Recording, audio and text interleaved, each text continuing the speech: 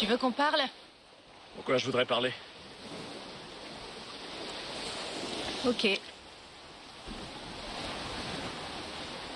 Putain. Tu m'as charcuté, Shiv. Tu m'as découpé en rondelles. Tom, il faut que je sois un parti neutre. Si je veux te sauver, je peux pas donner l'impression d'agir par intérêt. J'ai reçu des conseils de merde avant l'audience, Shiv. Ça, j'en suis pas si sûre. On m'a laissé dans la merde.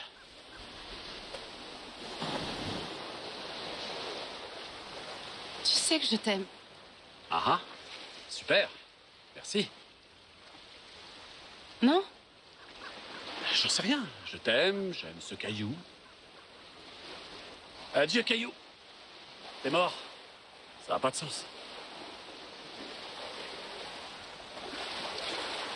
Je laisserai jamais rien de mal t'arriver. Tu m'as annoncé.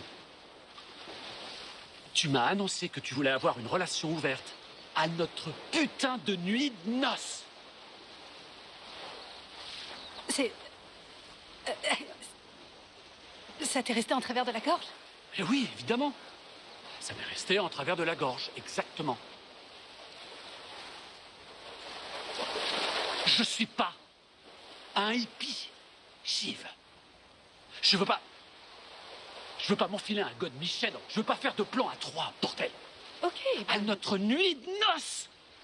Bam! Je me retrouve catapulté dans un espace Schengen de baise en libre-échange. C'est...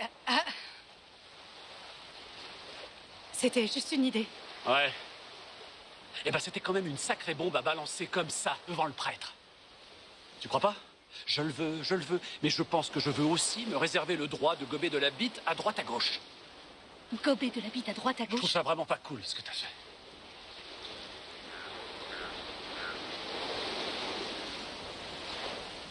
Tu sais, j'ai l'impression... Je me rends compte qu'au fond de moi, quand j'y réfléchis, je me rends compte qu'au fond de moi, la plupart du temps, je suis malheureux.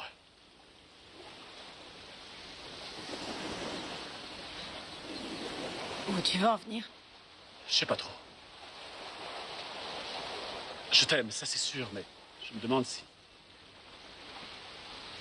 si la tristesse que j'éprouverais sans toi serait moins violente que la tristesse que j'éprouve en étant avec toi.